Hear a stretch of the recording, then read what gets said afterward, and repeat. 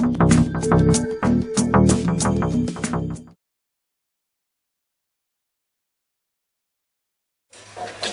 my name is Ryan from Jka Adventure. Today we are going to mount some Monster Valves onto our alloy wheels. I've got a pair of spider lock wheels here with regular conventional air valves, and we're going to put some power tank Monster Valves on them. Stay tuned.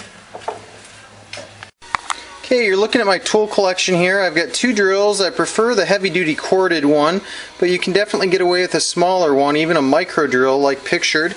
I also have several different tools. I have some kind of thread locker. You can use Loctite, you can use a plumber locker, you can even use tape if you want to.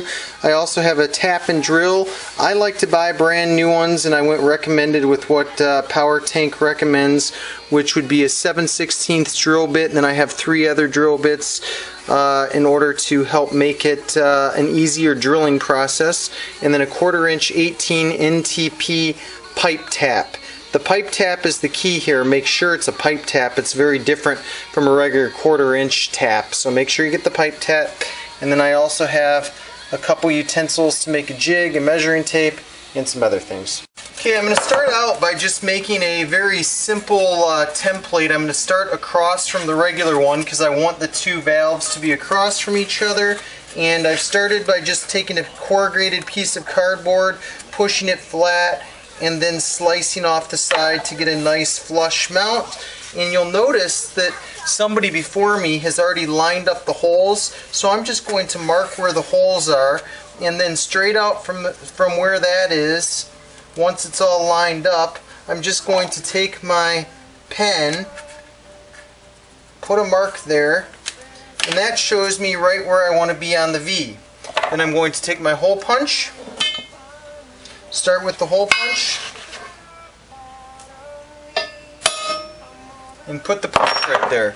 And the punch is going to help me get started with the drill. Okay, you're going to make sure this is all flat. Hold your drill as flat and level as possible.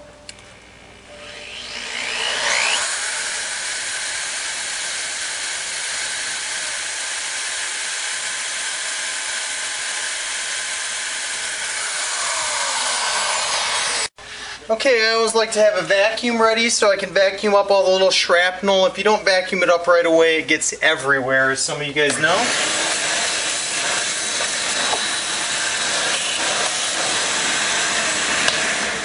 And then we're going to just switch out the bit here. And I step up 4 times all together. So I'm just going to take the small one out, put the next size up. And once that next drill bit's in, you're just going to find your hole and do the same thing again.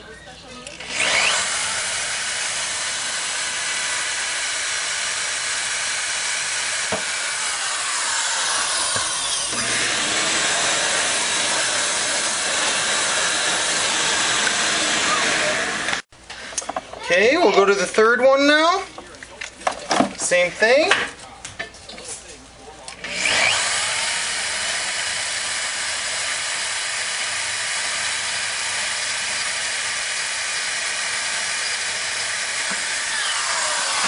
And you don't have to push very hard, as you can see. It's just a little bit of pressure, especially if you have a big torquey drill like this. Okay, now before I start this last one, I'll make a note just to say that the last one, it's really important to stay that you make sure you stay perpendicular and parallel so you don't make a bigger hole than what you really need to. So I'm going to spend a little more time really lining this up. I'm going to look right here, line it up, make sure it's perfect. Use my hand as a guide right here and make sure I get it right on.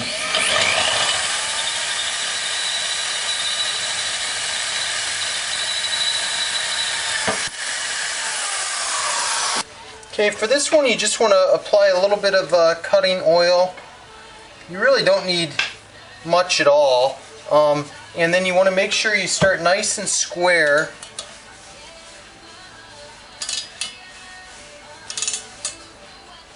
And just keep turning, and then you also want to back off the other way. So you want to go both ways. take a turn, back it off.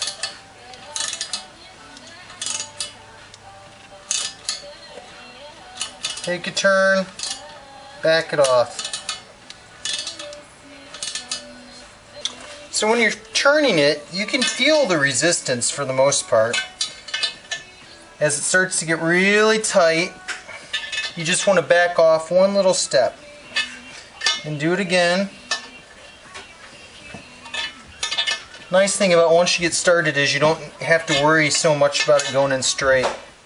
So about one full turn, and then you want to come off about a quarter turn for every full to 3/4 turn. Then once you get pretty deep, you want to back it off.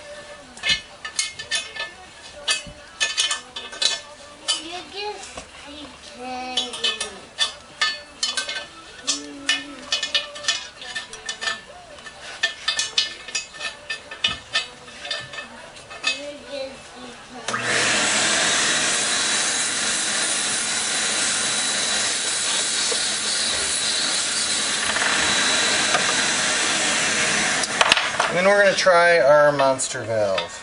What are you talking about? And you want to screw it all the way in as far as you can go. I'm getting real tight right about there. So I'm probably going to tap it just a little bit more because I've got a little sticking out. Even if I get a wrench on here, I'm going to have a little, so I'm just going to tap it a little bit more.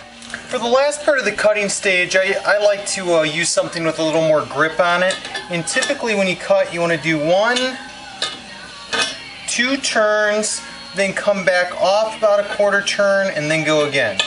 So that's 1, 2, come back off, set it, keep going.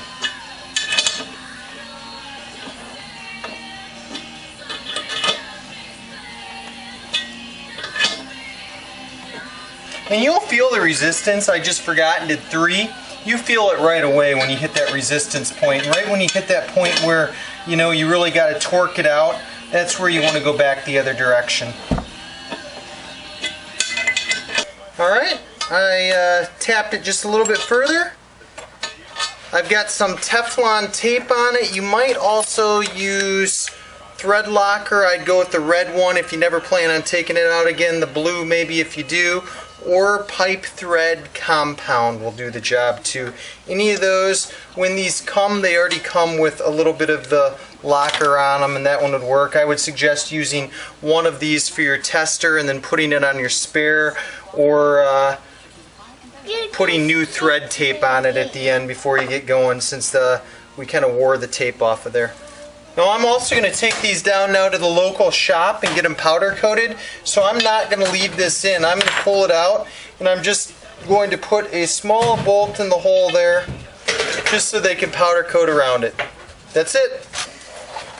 So that's the whole process, start to finish. I hope you enjoyed the video. If you have any questions, you can find lots more answers on this thread at jk-adventure.com. Have a great day.